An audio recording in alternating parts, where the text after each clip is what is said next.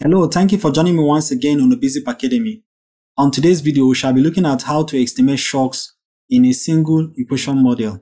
Essentially, how to estimate shocks in a single equation model. First thing here we need to explain is the meaning of single equation model. A model is single when only the independent variables affect the dependent variable, while the dependent variable does not in turn affect the independent variable. That is, a single equation model has only one dependent variable and one or more independent variables. Now, looking at the meaning of shock. Shock is a measure of the unexpected changes in the variable that are not explained by the model. These unexpected changes can be caused by a variety of factors such as sudden changes in government policy, natural disasters, or technological shocks. Now, how is shock estimated in a model? In a regression framework, residual represent the difference between the observed values and the values predicted by the model according to Woodridge 2012.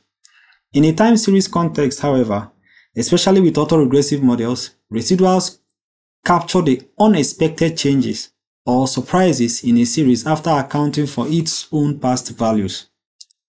The economic meaning of residual from the autoregressive process is the shock of that equation according to Quinn and Gilbert in 2001. In other words, the residual is a measure of the shock. In an autoregressive model, the residual at each time period is often referred to as a shock or innovation. This term captures the new information that was not predicted based on the past values of the variable. In an economic context, when you run an autoregressive process, you are modeling a variable based on its own lagged values. The idea is that the past values of a series can provide information about its future values according to Enders 2014. However, the real world is unpredictable and there are always unexpected events or shocks. In the context of an autoregressive model, these unexpected events are captured by the residuals. Mathematically, in an autoregressive process, the residual is the difference between the actual value of the variable and value predicted by the model. In particular, an autoregressive model of order P, ARP, is given as this, where we have yt equals to alpha plus summation beta and the period and the lagged period of the dependent variable here plus the error term as shown in equation 1 here. Here, y is the variable of interest and alpha is the constant. This is beta are the parameters to be estimated, and et here is the error term or residual at time t. In the simplest form, a one variable autoregressive model of order 1, that's AR1, might be specified as this, captured in equation 2 here. The residuals from this equation 2 here represent the part of yt, which is the variable that cannot be explained by its own past values. In other words, it's the new information that arrives at each point in time, which was not predicted based on past values of yt. The error term, which is this et here, or residual, represents the part of yt that cannot be explained by its past values. This residual or shock is typically considered to be a random, unpredictable component, which is what introduces uncertainty or volatility in the process.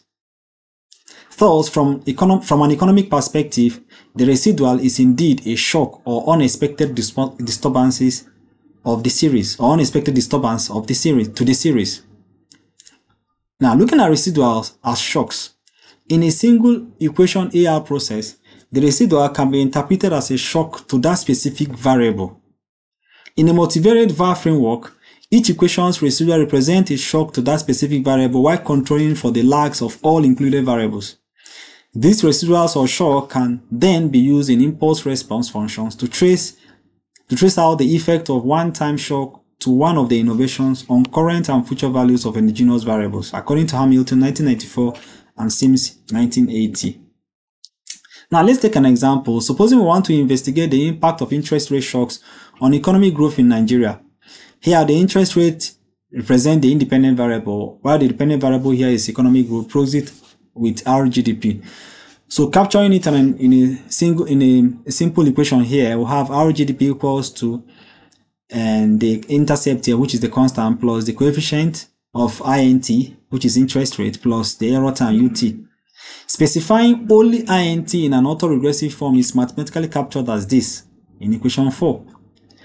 And interest rate shock is mathematically specified as where the estimated residual from equation 4 here is made the subject of the formula. So what it simply means here that for us to get the interest rate shock that we are interested in investigating its impact on economic growth, we need to extract the shock from this model, which is exactly represented as in equation 4 here, where INT, which is the interest rate, is made to be a function of its past value here.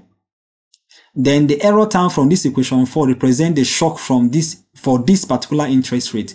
So which means here that interest rate shock is mathematically specified as where the estimated residual from equation 4 is made subject to the formula. So once you make the error term from this equation 4 subject to the formula here, it presents the shock for interest rate. We are going to show you how to do this in the part 2 of this video using EViews. So in the part 2 of the next video, we shall look at how to estimate this using EViews. Okay. Now, these are some of the cited references that will guide you in the course of this particular explanation here. All these explanations were generated from this particular references captured here. Okay, so in our part 2, we're going to show you how to estimate this particular shock. First, we're going to generate the residual from the interest rate value here. When we regress the interest rate on its past period, we extract the residual, and then I'm showing you how you're going to use it to now look at how it has impacted economic growth in our next video. Okay, thank you for watching, and thank you for listening. Thank you for listening, and kindly share this video for whoever might be interested in using it for his or her research work. Thank you.